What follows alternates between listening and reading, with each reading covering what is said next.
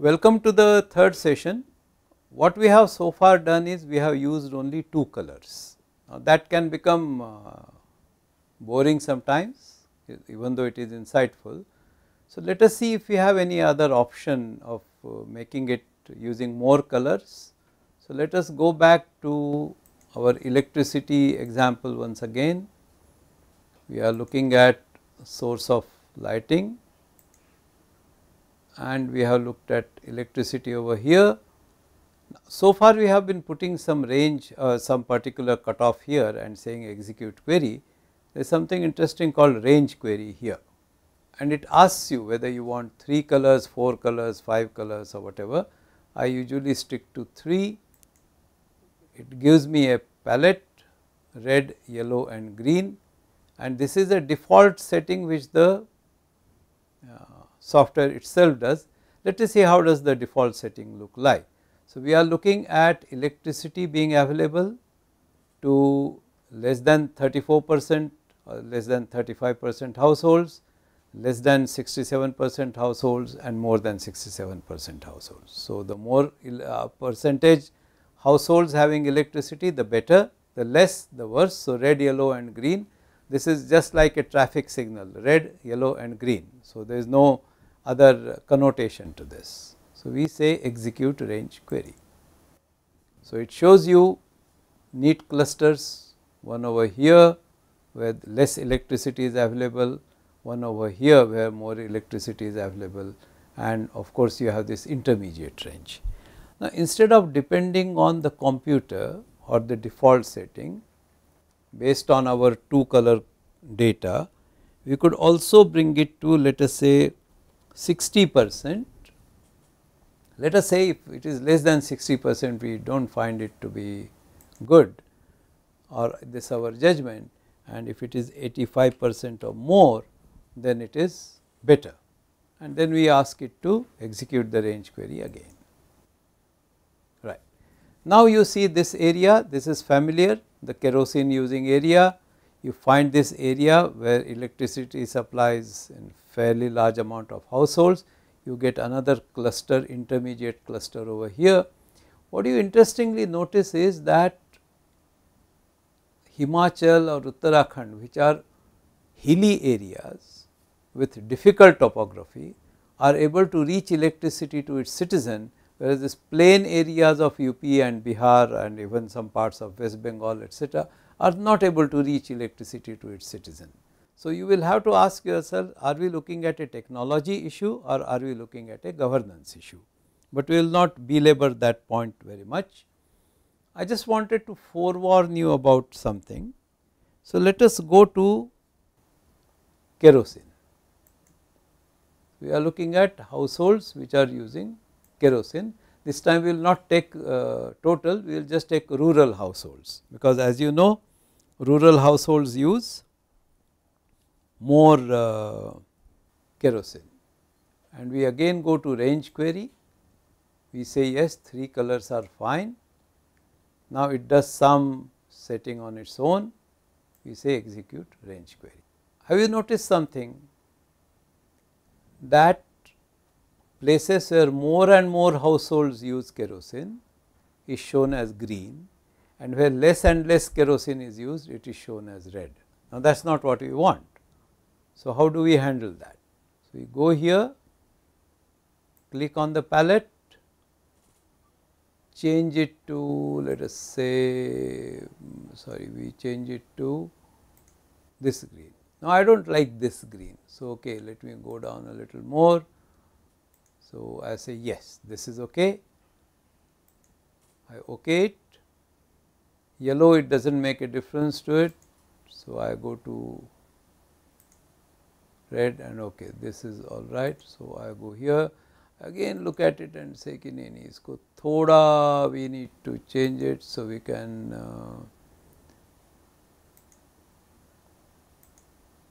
or take your pick, and I say okay, this looks better. So, I give it this color, and then I ask it to execute the range query. Now, you look at your good old kerosene area, you look at your area where less kerosene is used, You can change these settings as well.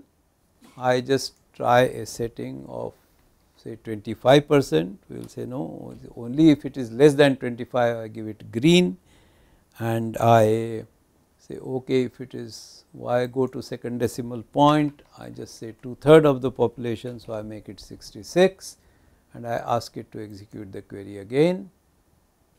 I have given this example because many assignment where people submit it, they show that more use of cow dung cake as a fuel for cooking is considered to be better, by they color it green. So, you should always be careful, do not use the default setting of the machine, because machine is extremely efficient, but it is dumb as well. Thinking is something which you need to do. So, therefore, learn how to change the color palette. Now, we have been so far dealing with the states. Let us go to individual state. Now, I am going to Orissa because that is where I worked for a long time. I am familiar with the terrain. The interesting part which I want you to see here is that now you get the state, you get the district, and you also get the sub-district. Now, one word of caution, in Orissa the sub-district traditionally has been the thanas. In some states it can be tehsil, in some states it can be block. That is something where you do not have a control, because this has been traditionally the census style. But then if you have a map of blocks, a similar map can be created. I will go to that separately. So, we go to sub-district, we will quickly look at the query part of it. I will quickly look at again female literacy. I just want to show you how the clustering happens. So, if you look at literacy rate and I ask what is, let us say, rural female literacy, you see the range. So, it starts from very low, less than 15%. So, I ask which are these areas where less than 20% females are literate. You get very small dot here. So, you feel happy, then you become little more ambitious and say 35%, then you suddenly see a larger area. Now, you see how this is forming a cluster. You go to 40%, the cluster becomes bigger, right. You go to 45%,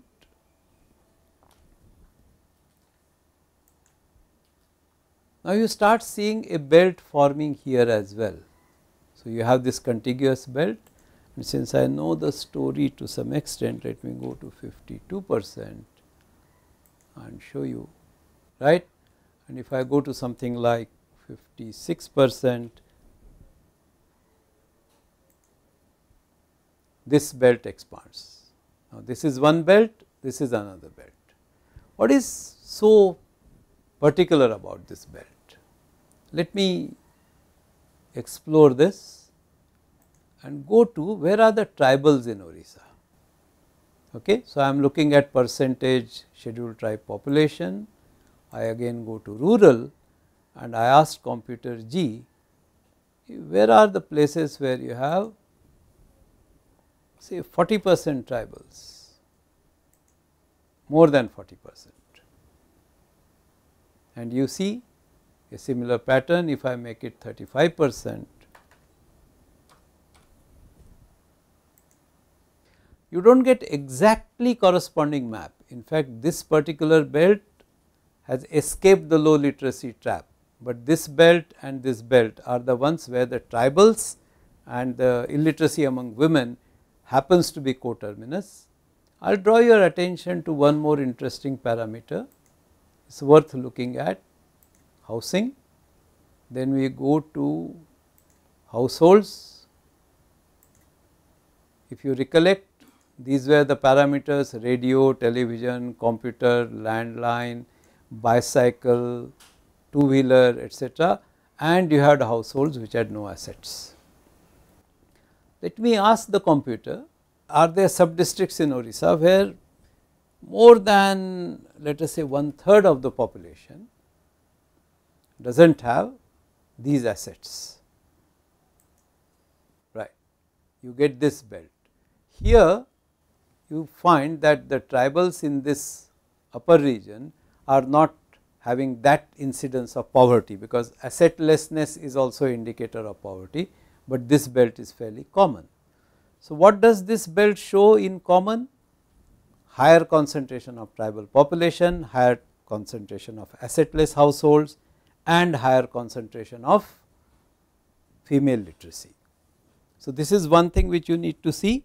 I will also take you to the interesting part in Orissa. We go back to literacy,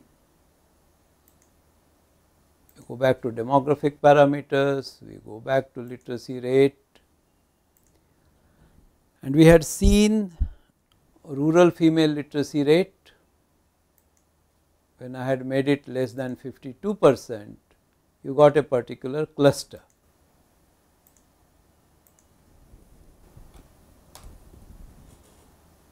Right, I execute the query and it shows me the cluster. Now, if I look at the male literacy, what is happening to rural men? 52 kar diya. Now, let us look at rural men. What is happening to rural men? Let me again put that 52%. You will hardly find any area, but if I raise it, let us say, to 66%, my original cluster starts coming back. If I go a little more, if I go to 72%, I start getting this cluster back, I start getting this cluster back. Let me go to 77. I am deliberately avoiding zeros and 5s just to show you that there is nothing sacred about 0 and 5. You can go to any cutoff. Idea is to locate the clusters, and then you see this one cluster here, you see one cluster here, which means that the relative inequality remains the same, but the bar has gone up. As far as rural men are concerned, we require 77% as a cutoff for the same cluster to emerge, which cluster can be very easily obtained when the female literacy rate is less than, you have guessed it right, 52%, but just let's reinforce that. Though here you will notice that as far as this belt is concerned, the maps do not exactly coincide, but then you will have to monkey around with the cutoffs just to see if you get a similar cutoff. You can do this exercise for any other state, and I think that is something which will give you useful insights into how do we go about using this particular data. So, we have looked at, so far, to recapitulate, we have looked at India with district as a unit and state as a unit. We have looked at the relative performance of what has happened between urban areas and rural areas, between male population and the female population, between the tribals and the non-tribals. Then we have gone to state level, we have again seen similar clustering, but those clusters happen at the sub-district level, that is number one. We have also learnt how to export that data so that it can be taken to a spreadsheet and then various analysis can be done. We have also seen that instead of sticking to two colors, we go to a range query and we also get a color coded map. So, let us again try here what does the computer do. Let us see what does the computer do. Rural female literacy, it has made a division by itself 41, 66 and 66 plus. Let us see how does it look like. So, it has given you one cluster here, which is coastal Orissa. It has given you one cluster over here, which is southern Orissa, and the rest of the area. So, you see neat clusters, but let me just do some mischief and make it 52 and see what happens. So, you practically get 3 different Orissas if you look at rural female literacy. So, I think so far so good. This site is not interactive in the sense you can't add your own data, but I think before getting into that ambition of adding one's own data, it is useful that you look at the available data, do this analysis, see the seeds of inequality, see the persistence of inequality, and then go further. It is possible to go down to district level, where you can get even a village as a unit. That is the exercise which we will be doing next session, but before that I want you to take to Trends India. I want you to take a look at the specifically made package called energy analysis. So, all those who are looking at energy in terms of electricity, kerosene, solar energy, etc., as source of lighting and source of cooking, I think they will find it useful. It gives you India with districts. It can also give you state with district and state with sub-district. So, let us take for example India with district and use of, let us say, firewood as source of cooking. Very interestingly, it gives you 2001 census, it gives you 2011 census, and you can separately tweak these. So, if I want to, for example, here I am not happy with this very high green part. So, I will just say okay, I change it and I say okay, and here instead of 32%, I make it, let us say, 35%, and this green part, this cutoff, I take it to 75%. This map changes separately, and here also this map can be changed separately. So, I just say change, I go to these 3 ranges, I make a arbitrary cutoff here of, or let me make the same cutoffs 75, and let me make it here 35,